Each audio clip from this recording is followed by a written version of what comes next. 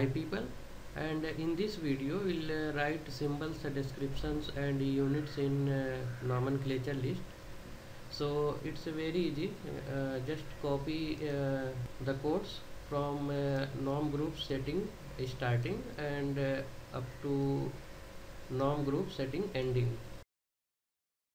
And also don't forget to add Nomenclature package. So there are two commands which you can use here: \nmr and \nmg. Nmr for Roman and nmg for Greek symbols.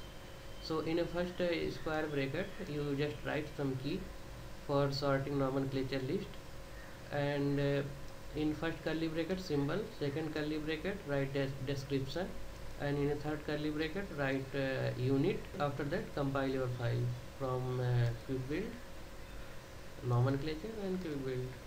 Here you can see that nomenclature, Greek symbol, Roman symbol, description and unit. That's it. Thank you for watching.